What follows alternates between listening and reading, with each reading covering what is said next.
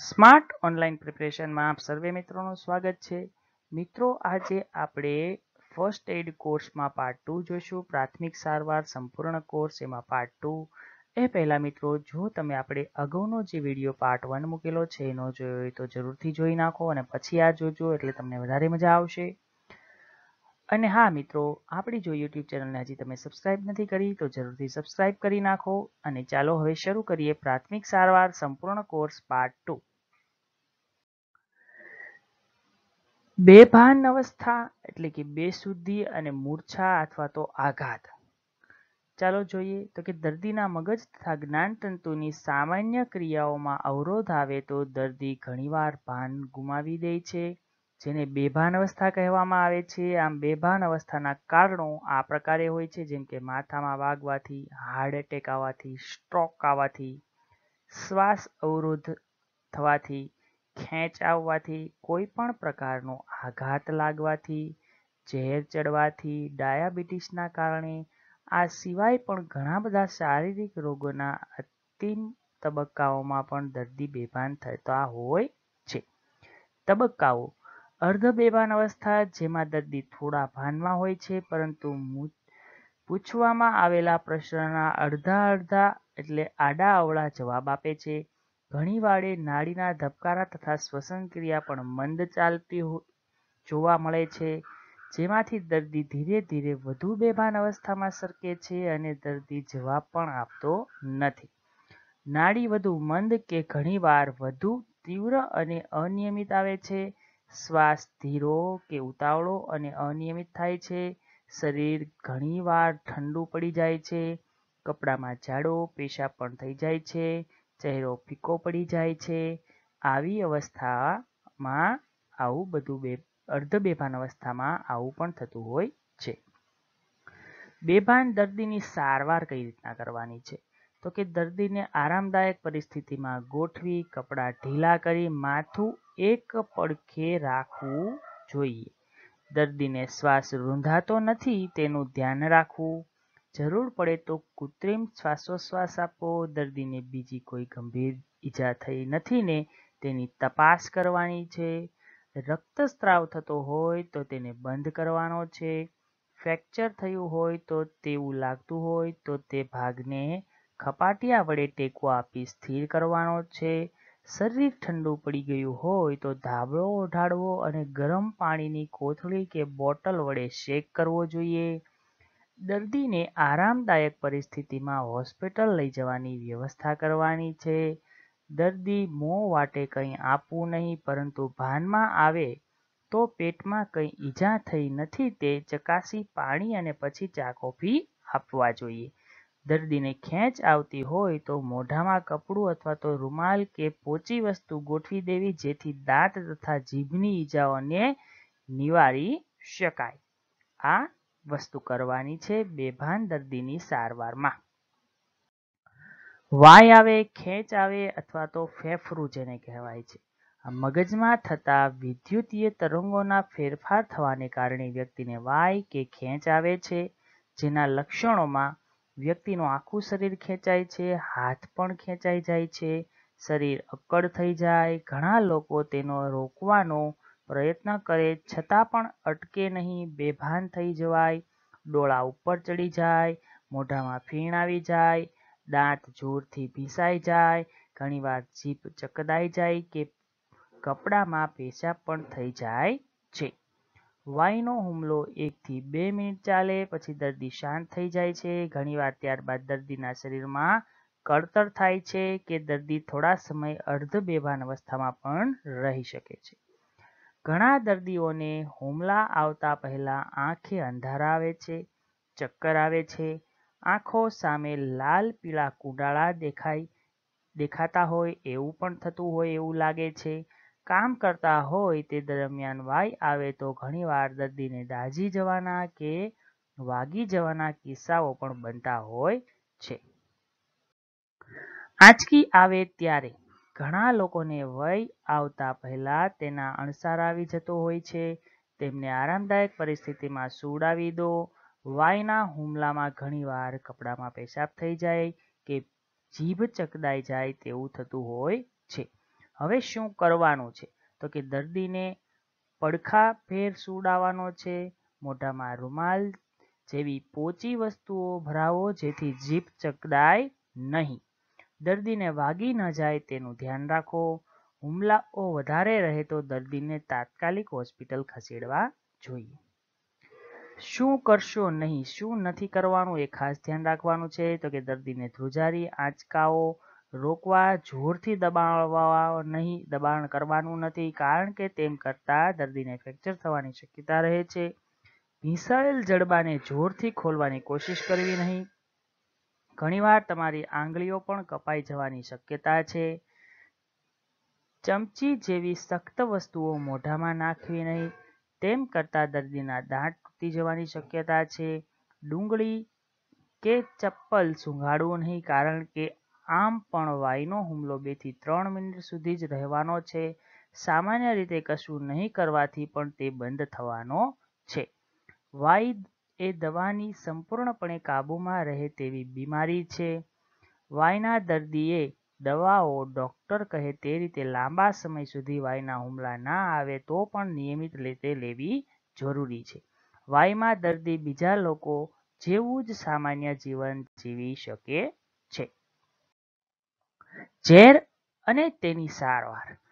જો કોઈ પદાર્થ શરીરમાં અમુક ચોક્કસ માત્રા કરતાં વધારે દાખલ થાય તો તેનાથી શરીરના અવયવોને નુકસાન થાય છે અને તેનાથી દર્દી બેભાન થાય છે કે મૃત્યુ પણ પામે છે. તેને ઝેર કહેવાય છે. ઝેર શરીરમાં 3 રીતે દાખલ થાય છે, જેમ કે મોં વાટે લેવામાં આવે, ઝેરી ગેસ ફેફસા મારફતે શરીરમાં દાખલ થાય અને ઝેર ફેલાવે, ઇન્જેક્શન દ્વારા કે ચામડીમાં ઝેરી વસ્તુઓના ડંખ મારફતે, જંતુઓના ઝેરી ડંખ મારફતે. ઝેરની શરીરમાં જુદા જુદા પ્રકારની અસરો થાય છે, જેમાં ઘણા ઝેરની અસર મગજ તથા જ્ઞાનતંતુ ઉપર, રક્તવાહિનીઓ ઉપર અને માંસપેશીઓ ઉપર થતી હોય છે. મોં વાટે લીધેલું ઝેર. સામાન્ય રીતે આત્મહત્યા કરવા માટે વ્યક્તિ ઝેર પીવે છે. ઘણીવાર ભૂલમાંથી પીવાઈ જાય છે કે ઘણીવાર વ્યક્તિને મારવા માટે પણ પીવડાવવામાં આવે છે. શું કરશો આ સમયે? તો કે પ્રાથમિક સારવાર આપનાર વ્યક્તિ તરીકે આપની જાણમાં આવે કે તરત જ ત્યાં પહોંચી દર્દીની શારીરિક પરિસ્થિતિનું નિરીક્ષણ કરો. દર્દીના ધબકારા તથા શ્વાસ બરાબર ચાલે છે કે નહીં તે જુઓ. દર્દી ભાનમાં છે કે બેભાન છે તે જુઓ. ત્યારબાદ દર્દીને કઈ વસ્તુ મોંથી લીધી છે તે જાણવાનો પ્રયત્ન કરો. ઘણીવાર દર્દીની પથારીની આજુબાજુમાં ચિઠ્ઠી, ખાલી શીશી, જંતુ મારવાની દવા મળી આવે તો તેની સાથે રાખીને દવાખાને સાથે લઈ જવી. ઘણીવાર તેની ઉપર લખેલી દવાઓ આપવાથી દર્દીને તાત્કાલિક રાહત થઈ જાય છે. ઘણીવાર ત્યાંના વાતાવરણમાં પણ દર્દીએ ઝેરીલા લીધેલા ઝેરની વાસ ઉપરથી તેણે શું લીધું હશે તે નક્કી થઈ શકે છે. દર્દીને થયેલી ઉલટી કે તેણે વાપરેલા વાસણો સાચવીને રાખવા, તેના ઉપરથી પણ દવાની માહિતી મળી શકે તેમ હોય છે. દર્દીનું મોં કે જીભ શક્ય હોય તો તપાસો. ઘણીવાર જો દર્દીએ તીવ્ર એસિડ કે બેઝ પીધો હોય તો મોંની આસપાસ બધું સફેદ થઈ ગયું હોય કે મોઢાની ચામડી બળી ગઈ હોય તેવું પણ જોવા મળે છે. ચામડી દ્વારા શરીરમાં દાખલ થતું ઝેર. સાપ, વીછી, ભમરી, મધમાખી જેવા જીવજંતુ કે કૂતરું, શિયાળ જેવા પ્રાણીના કરડવાથી શરીરમાં ઝેર દાખલ થાય છે. સર્પદંશ. ભારતમાં જમીન ઉપર જોવા મળતા સાપમાંથી મોટા ભાગના બિનઝેરી હોય છે.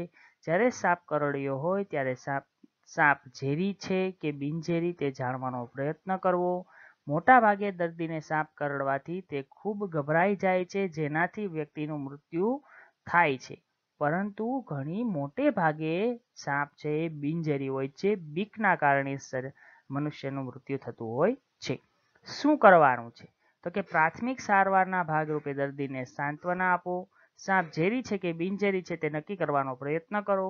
દર્દીને હલનચલન ન કરવાનું કહો, કારણ કે ઘણીવાર હલનચલન કરવાથી ઝેર વધારે ઝડપથી ફેલાય છે. લોહી દ્વારા ઝેર શરીરમાં ન ફેલાય તે માટે ડંખના ઉપરના ભાગમાં મજબૂત પાટો કે ઇલાસ્ટિક બેન્ડેજ બાંધવો. પણ 10 મિનિટે તેને અડધી કે 1 મિનિટ માટે ઢીલો કરવો જોઈએ. બેભાન અવસ્થા, આઘાત, ઘા તથા રક્તસ્રાવની સારવાર કરવી.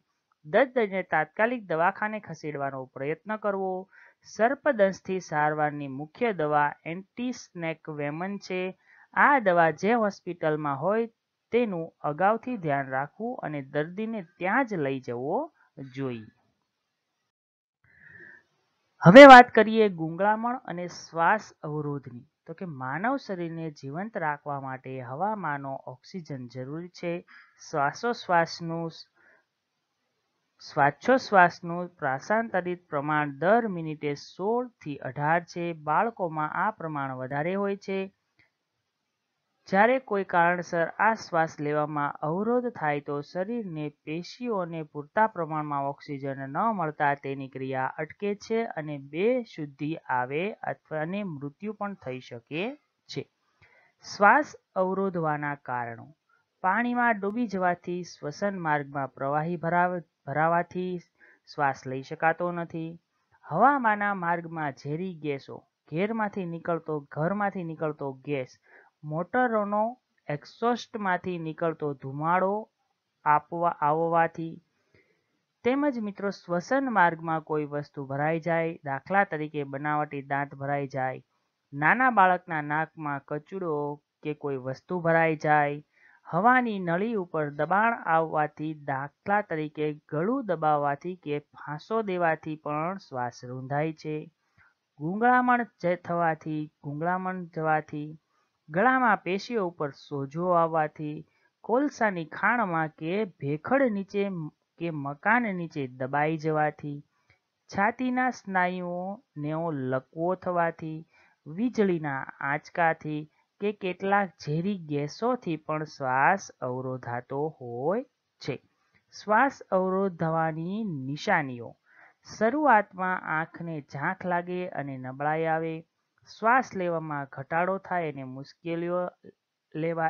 મુશ્કેલથી શ્વાસ લેવાય, નાડી ઝડપથી ચાલે છે, થોડી બેશુદ્ધિ આવે, ગરદનની નસોમાં સોજો આવે અને ગાલ તથા હોઠ ભૂરા થઈ જાય છે. આગળના તબક્કામાં હોઠ, નાક, કાન, હાથ પગના આંગળા ઘેરા આસમાની રંગના થઈ જાય છે. શ્વાસોશ્વાસ અટકીને ચાલે છે અથવા તે બિલકુલ ચાલતો નથી અને બેશુદ્ધિ આવે છે. હવે જોઈએ ડૂબી જવું. તો કે જો ફેફસામાં પાણી ભરાયું હોય તો ચહેરો ફૂલીને કાળો, જાંબલી લાગે છે, મોઢામાંથી ફીણ નીકળતા હોય, આંખો ખૂબ લાલ દેખાય છે. જો ફેફસામાં પાણી ન ભરાયું હોય તો ચહેરો ફીકો લાગે, મોઢામાં ફીણ ઓછા હોય અને ચહેરાના સ્નાયુઓ ઢીલા થયેલા હોય છે. શું કરવાનું છે? તો કે દર્દીને પાણીની બહાર કાઢીને મોઢું, ગરદન સાફ કરવા, મોઢું એક બાજુ રહે તે રીતે રાખીને ઊંધા સુડાવવો, પેટ નીચે ચાદર કે ટુવાલ ઘડી વાળીને રાખી પીઠ ઉપર દબાણ આપવું જેથી પેટમાંથી અને છાતીમાંથી શક્ય હોય તેટલું પાણી છે બહાર નીકળી જાય. ભીના કપડાં કાઢી અને ગરમ ધાબળો ઓઢાડવો જોઈએ. જરૂર પડે તો કૃત્રિમ શ્વાસોશ્વાસ આપવો જોઈએ. ગળાનું રૂંધાવું એટલે કે ચોકિંગ. ઘણીવાર નાના બાળકોમાં રમતના નાકમાં કોઈ વસ્તુ જતી રહે અને તેનાથી શ્વસન માર્ગમાં અવરોધ પેદા થાય છે, જે જીવલેણ પણ બની શકે છે. શું કરવાનું છે? તો કે બાળકને પગેથી ઊંધું પકડવું અને તેનું પેટ, છાતી પગ ઉપર રહે તે રીતે રાખી પીઠ ઉપર ધક્કો મારવો જેથી ગળામાં ફસાયેલી વસ્તુ બહાર નીકળી શકે છે. મોટી ઉંમરની વ્યક્તિઓમાં પણ ઘણીવાર કૃત્રિમ દાંત કે બીજી વસ્તુ શ્વસન માર્ગમાં ફસાઈ જાય તેવું બને છે. વ્યક્તિની પાછળ ગોઠવાઈને તેના પેટની ઉપરની બાજુએ જોરથી ઝટકાથી દબાણ આપવાના ફેફસામાં એકદમ દબાણ આવવાથી ફસાયેલી વસ્તુ બહાર નીકળી શકે છે. આમ થવાથી ફાયદો ન થાય તો દર્દીને તાત્કાલિક હોસ્પિટલ ખસેડવો જોઈએ. ઝેરી વાયુથી થતી ગૂંગળામણ: હવા કરતાં વજનમાં હલકા ગેસ જેમ કે કાર્બન મોનોક્સાઇડ, જે સામાન્ય રીતે મોટર એક્ઝોસ્ટમાંથી વરાળમાં થતા બળતણથી તથા ઘર વપરાશના કોલસામાંથી નીકળતો હોય છે. જ્યાં ઝેરી ગેસ હોય ત્યાં જો ગેસ હલકો હોય તો તેવી જગ્યાએ નીચે વાંકા વળીને જવું જોઈએ. હવા કરતાં વજનમાં ભારે ગેસ કાર્બન મોનોક્સાઇડ છે સામાન્ય રીતે કોલસાની ખાણોમાં અને ગટરમાંથી ફેલાતો હોય છે. ગેસમાં કે રાંધવા અને રાશન માટેના વપરાતા સાધનોમાંથી નીકળતો હોય છે. જો ગેસ હવા કરતાં ભારે હોય તો સીધા ટટ્ટાર જવું, દર્દીને તાત્કાલિક ખુલ્લી હવામાં ખસેડવો, જરૂર પડે તો કૃત્રિમ શ્વાસોચ્છ્વાસની ક્રિયા આપવી જોઈએ. કૃત્રિમ શ્વાસોચ્છ્વાસ છે એ કઈ રીતે આપવું? તો કે જો શ્વાસ અવરોધની માત્રા વધારે હોય તો દર્દીને કૃત્રિમ શ્વાસોચ્છ્વાસ આપવો. જેથી જુદી જુદી પદ્ધતિઓ નીચે પ્રમાણે છે. નીચેના આપણે 3 પદ્ધતિઓની ચર્ચા કરીશું. માઉથ ટુ માઉથ, દર્દીને સીધો સુવડાવી મોઢામાં કાંઈ હોય તો તેને સાફ કરવું, ચોખ્ઠું બનાવટી દાંત વગેરે કાઢી લેવું, દર્દીનું માથું ઊંચું કરી અને કપાળ પાછળ ધકેલવું અને દાઢીનો ભાગ ઊંચો કરવો જેથી શ્વસન માર્ગ સીધો થાય. સારવાર આપનારે દર્દીનું મોઢું ખોલી પોતે ઊંડો શ્વાસ લઈ અને દર્દીનું મોઢું ખોલી તેનામાં હવા ફૂંકવી. આમ દર્દીને હવા બહાર ન નીકળી જાય તે માટે દર્દીનું નાક બંધ રાખવું. ત્યારબાદ દર્દીનું નાક અને મોં છોડી દેવું જેથી તેની રજાનું આપોઆપ બહાર શ્વસન જે ઓક્સિજન છે આપોઆપ બહાર નીકળી જાય. દર્દીના મોઢા ઉપર પાતળું કપડું પણ રાખી શકાય. આ ક્રિયા 1 મિનિટમાં 16 થી 18 વાર થાય તે રીતે કરવાની છે. બીજી પદ્ધતિ છે હોગલ્સ નેલ્સની પદ્ધતિ. આ પદ્ધતિમાં દર્દીને ઊંધો સુવડાવી તેનું માથું તેના હાથ નીચે એક બાજુ રહે તે રીતે ગોઠવવું. સારવાર આપનારે દર્દીના માથાની બાજુએ આકૃતિમાં દર્શાવ્યા પ્રમાણે પીઠ ઉપર ફેફસાના ભાગે ઉપર દબાણ આપી શકાય તે રીતે બેસવાનું છે.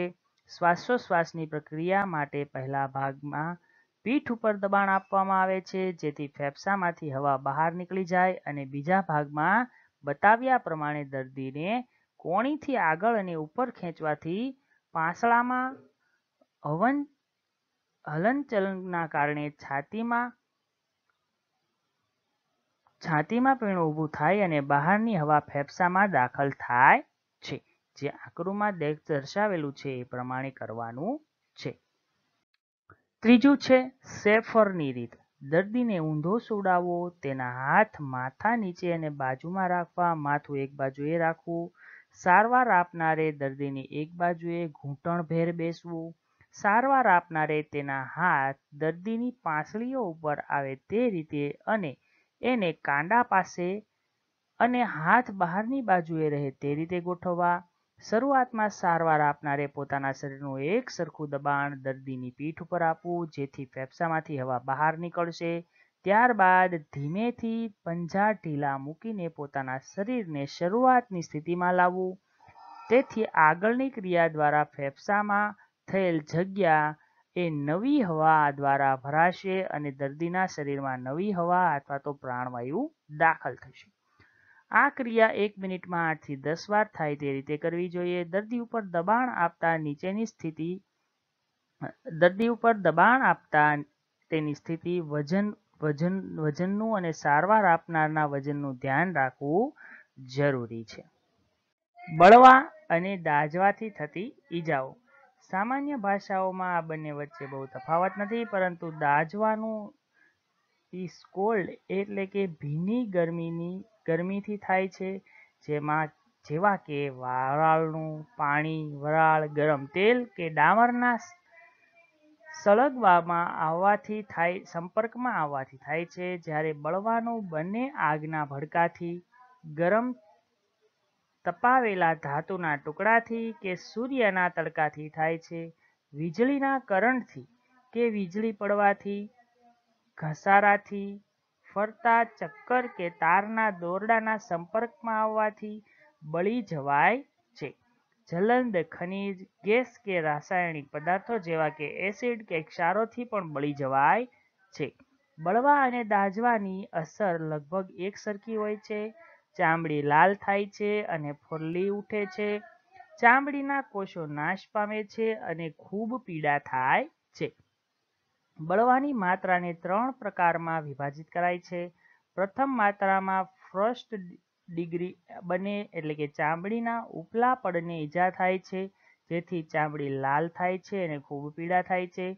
બીજી માત્રામાં સેકન્ડ ડિગ્રી બને એટલે કે ચામડી ઉપર ફોલ્લા ઉપસી આવે છે અને દર્દીને ખૂબ પીડા થાય છે. ત્રીજી માત્રામાં એટલે કે થર્ડ ડિગ્રીમાં બંને ચામડી સહિત નીચેની માંસપેશીઓની ચરબી પણ બળે છે. સંવેદનાનું વહન કરતી ચેતાઓના મૂળ પણ બળતા હોવાથી વ્યક્તિને ઓછી પીડા થાય છે. વધારે જોખમી છે. જો દર્દીની ચામડીનો 1/3 તથા વધારે ભાગ બળી ગયો હોય તો જોખમ વધી જાય છે અને નાના બાળકોમાં તો ઓછી ઈજા પણ જોખમી બની શકે છે. જ્યારે કોઈ માણસના કપડાં સળગી ઉઠે ત્યારે કામળો કે ધાબળો જેવી વસ્તુ લઈ એની આસપાસ વીંટાળી દેવી, તેને જમીન ઉપર ચત્તો સુવડાવી દેવો અને આમ કરીને બળતું બુઝાવી દેવું.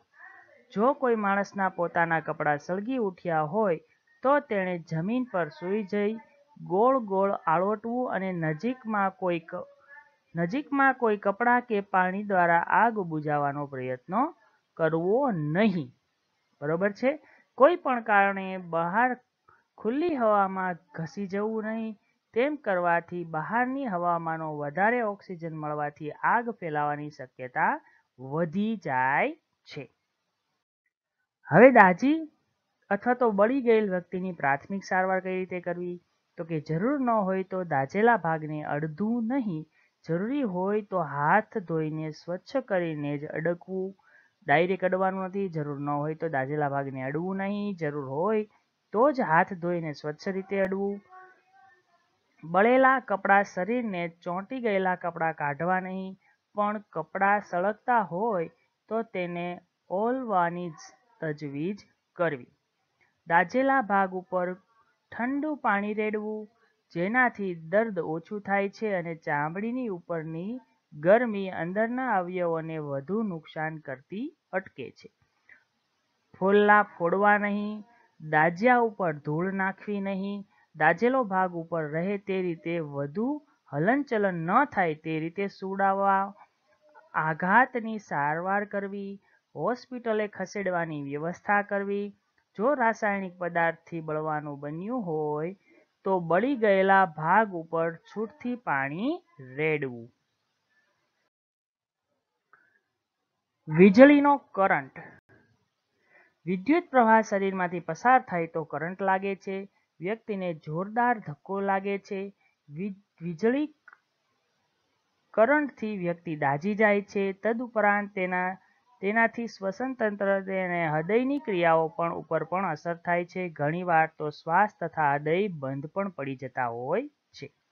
શું કરશો? તો કે મુખ્ય સ્વિચ બંધ કરી અને વિદ્યુત પ્રવાહને તરત અટકાવવાનો છે. દર્દીને વિદ્યુત પ્રવાહથી દૂર કરવા માટે વિદ્યુતની અવાહક વસ્તુઓ કે લાકડાની વસ્તુઓનો ઉપયોગ કરવાનો છે. દર્દીને આરામદાયક પરિસ્થિતિમાં ગોઠવવો.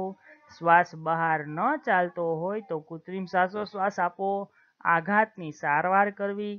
દાઝેલા ભાગને ઢાંકીને તેની પ્રાથમિક સારવાર કરવી અને હોસ્પિટલમાં લઈ જવાની વ્યવસ્થા કરવાની છે જો વીજળીનો કરંટ લાગે તો. આટલું ખાસ ધ્યાન રાખવાનું છે. ઇલેક્ટ્રિક કામ કરતી વખતે વીજળી અવાહક વસ્તુ ઉપર જ ઊભા રહેવું. બંધ અથવા તો અવરાવરું મકાનની મેઇન સ્વિચ બંધ કરવી. જાણકાર વ્યક્તિ પાસે જ ઇલેક્ટ્રિકનું કામ કરાવવું. લાકડા જેવી અવાહક વસ્તુ વડે શાર્ક લાગનારને ખસેડવો. બરોબર છે. જેને શોક લાગ્યું હોય એને ખસેડવાનો હોય તો લાકડા જેવી અવાહક વસ્તુનો ઉપયોગ કરીને જેને ખસેડવાનો છે. અન્યમાં મિત્રો આંખની ઈજા. આંખમાં કંઈ પડ્યું હોય તો કે આંખના આજુબાજુના કંઈ વાગ્યું હોય તો તે માટે શું કરશો? તો કે ઘણીવાર આંખ લાલ થઈ જાય છે કે પાણી વડે કે ચેપ થયો હોય તો તેવું બને છે. શું કરશો? તો કે આંખને ચોળવી નહીં. આંખમાં કણું કે કચરો પડ્યો હોય તો દર્દીને સુવડાવી આંખના પોપચા ઉપર નીચે ખેંચી આંખોને સ્વચ્છ પાણી વડે સાફ કરવી. ઘણીવાર ભીનું કે રૂ કે સ્વચ્છ રૂમાલ પોપચા નીચે ફેરવવાથી કે પાણીની છાલક મારવાથી પણ ફાયદો થાય છે. આંખમાં રસાયણ જેવી જલંદ વસ્તુ પડે તો તુરંત જ વારંવાર પાણીથી સાફ કરવાથી ફાયદો થાય છે. જો વધારે વાગ્યું હોય, લોહી નીકળતું હોય, આંખનો કોઈ ભાગ બહાર આવી ગયો હોય તો ઘા ઉપર ડ્રેસિંગ મૂકીને દર્દીને આંખની હોસ્પિટલમાં લઈ જવાની વ્યવસ્થા કરવી જોઈએ. હવે આવે છે કૂતરું કરડવું. ઘણીવાર હડકાયું કૂતરું કરડવાથી હડકવા નામનો રોગ થાય છે, જે વ્યક્તિ માટે જોખમી છે. આથી કૂતરું કરડે તો કૂતરાને મારી નાખવું નહીં, પરંતુ તેનું ધ્યાન રાખવું. બધા જ કૂતરાને હડકવા હોતો નથી. શું કરશો? તો કે બધા જ કૂતરાને ગંભીર ગણીને જ સારવાર કરવી, કારણ કે એકવાર હડકવા થાય તો તેની દવા મુશ્કેલ હોય છે. ઘાની આજુબાજુથી કૂતરાની લાળને સાફ કરી નાખો. ઘાને ખૂબ પાણી અને સાબુથી સાફ કરી નાખો. ઘાને સ્વચ્છ ડ્રેસિંગ વડે ઢાંકી દો અને દર્દીને હોસ્પિટલ ખસેડવાની વ્યવસ્થા કરવી જોઈએ. ઝાડા ઉલટી. ઘણીવાર અશુદ્ધ પાણી કે ખાવામાં કંઈક આવી જાય તો ઝાડા ઉલટી થાય છે. નાના બાળકોમાં આ તકલીફ ઘણીવાર જીવલેણ પણ બને છે. ઝાડા ઉલટીમાં શરીરમાંથી પાણીનું પ્રવાહી ઓછું થઈ જાય છે, જેથી ડિહાઇડ્રેશન થઈ જાય છે. બાળકને OR3 એટલે કે ઓરલ રિહાઇડ્રેશન સોલ્યુશનનું દ્રાવણ ખૂબ ઉપયોગી થઈ શકે છે, જે બજારમાં અથવા તો પ્રાથમિક સારવાર કેન્દ્રમાં મળે છે. અથવા તો એક ગ્લાસ પાણીમાં 2 ચમચી ખાંડ અને ચમચી મીઠું નાખીને બનાવી શકાય છે અને બાળકને કે દર્દીને તે પ્રવાહી જ આપવું જોઈએ. શરીરમાંથી જેટલું પ્રવાહી ઓછું થતું હોય તેટલું પ્રવાહી ઉમેરતું જવું જોઈએ. દર્દીને હોસ્પિટલ ખસેડવાની વ્યવસ્થા કરવી જોઈએ. હવે આવે છે તાવ આવવો. દર્દીને ઘણીવાર ખૂબ તાવ આવતો હોય તો પેરાસિટામોલ નામની દવા જો રિએક્શન ન આવતું હોય તો આપી શકાય છે. તાવ આવવાના ઘણા કારણો હોઈ શકે છે, આથી ડૉક્ટરને બતાવી તેની યોગ્ય સારવાર કરાવવી જોઈએ. પ્રાથમિક સારવાર રૂપે શરીરના ઉપર ઠંડા પાણીના પોતા મૂકવા, જેથી તાવના કારણે શરીરના બીજા ભાગોને જેવા કે મગજને નુકસાન થતું અટકાવી શકાય. મિત્રો, આવા જ વિડીયો જોવા માટે આપણી યુટ્યુબ ચેનલની સાથે તમે હંમેશને માટે જોડાયેલા રહો. એટલે જ તે આપણી યુટ્યુબ ચેનલને જરૂરથી સબસ્ક્રાઇબ કરી નાખો. વિડીયો ગમ્યો હોય તો જરૂરથી લાઇક કરજો. તેમજ મિત્રો, આપણી ટેલિગ્રામ ચેનલ છે તેમાં જરૂરથી તમે જોઈન થઈ જાઓ, જ્યાં તમને મેથ્સ, રિઝનિંગ, ઇંગ્લિશ, જનરલ નોલેજનું તેમજ કોમ્પ્યુટરનું PDF સ્વરૂપનું મટીરિયલ ફ્રીમાં પ્રોવાઈડ કરવામાં આવે છે. આપણી ટેલિગ્રામ ચેનલ અને ટેલિગ્રામ ગ્રુપની લિંક વિડીયોના ડિસ્ક્રિપ્શનમાં આપેલી છે. અથવા તો તમે સ્માર્ટ ઓનલાઈન પ્રિપરેશન નામ સર્ચ કરશો ટેલિગ્રામમાં, એટલે તમને આસાનીથી મળી જશે આપણા સિમ્બોલવાળી ચેનલ અને આપણા સિમ્બોલવાળું ગ્રુપ.